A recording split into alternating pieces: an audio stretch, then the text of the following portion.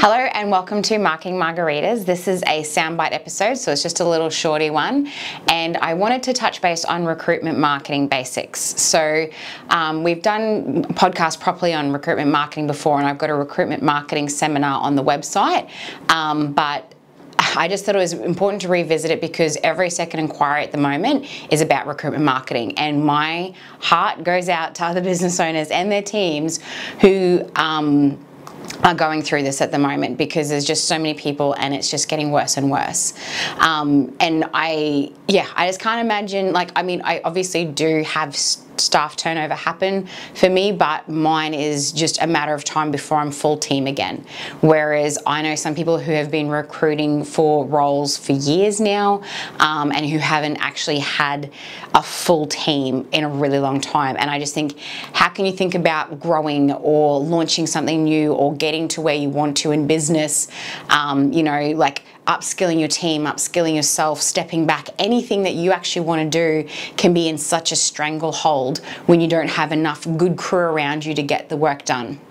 So just really quick, 3 basics to cover off on. Firstly is, why should someone work for you? What do you offer? What is it that you have that other employers don't? If you're not sure, go ask your current employees why they work there, and don't just assume to know the answer. Actually ask them. You would be surprised at some of the feedback that you can get from your own team on why they like working with you. And ask suppliers, ask clients, ask people who actually know you why you are worth working with. And then once you know it, are you clearly and consistently communicating what makes you an employer of choice? So we can't just say things like, you can just say things like, competitive rates, family environment, all that kind of stuff, but it's also what everyone else is saying. So you've really got to think about what is it that makes you different, and then making sure that you're putting that out there consistently, getting that message out there. Then it's also looking about where you can find people and their influences. So thinking outside the box. Where are they hanging out online and in person? And how can you be there and show up in a memorable and interesting way? Now, when I say influencers, I don't mean like social media influencers and stuff. I mean the actual people in our circle around us who influence us. So when it comes to recruitment marketing, this is what I mean is, it's not just about the candidate. It's about the people who are close to them. It can be parents, partners, that kind of thing, friends, etc., who are like, I know you're looking for work, I saw this. So it's not always the end person who ends up working for you that you're necessarily targeting with your marketing. It's also the people who will refer them to you. And lastly, are you keeping your good people? Now, I don't want to, slight anyone or anything here, but I think sometimes it's like anything in life, we also do need to have a hard look at ourselves. And if you keep losing people, there might be some other underlying issues rather than just recruiting for good people. Is it actually a workplace that people want to work at? And if not, why not? And how can you fix that? Because no matter how much advertising you do, how much you pay for recruitment and onboarding people, etc., if there's some fundamental issues in your workplace, you're not going to keep them anyway, and you're just going to be stuck on this merry-go-round, and it's just never going to work for you. And if you do have a really good workplace, then look at your onboarding, look at your offboarding, like thinking about with the people that you want to keep there. If they're all leaving, why?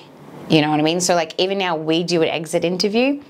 To go through with people, what did they think about the office? What did they think about me? What did they think about the team? What can we improve on? And it's not a chance for them, they don't just open up and be like, you guys suck or anything. It's like, no, we really love Rebel, but, I wanted to try something different and they seemed like a good opportunity. It's like, cool, okay, so creatives are people who want to try different things and have different opportunities. How can I incorporate that more into my business? You know what I mean? So you need to learn how to keep those good people. And on that too, it's not just about communicating that employer of choice message externally. You need to keep engaging and proving it to your team as well. So I very much work from a people first approach. It might not be what other people necessarily recommend in business, but I just think without my team, I have no business. So for me, I just think it's so important for people to know how valued they are. And I find that not just in business, that's just in life. I just always want people to know how grateful I am for them and how much they mean to me, and how, you know, they help me to do the things that I want to in life.